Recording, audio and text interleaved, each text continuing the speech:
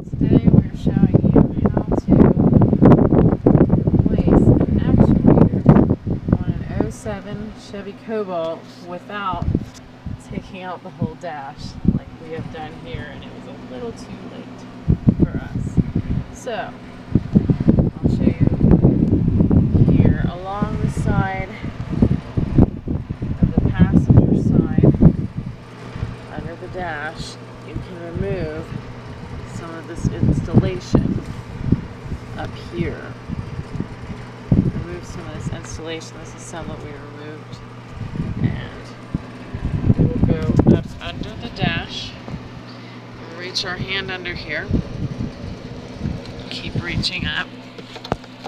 And up here, my hand is right now on the actuator.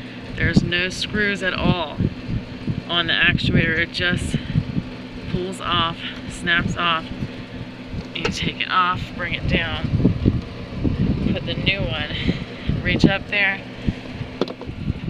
and snap it on the new one. So, just to save all you people this work that we have done, skip all that. Just go up through here, passenger side of the dash. Right here.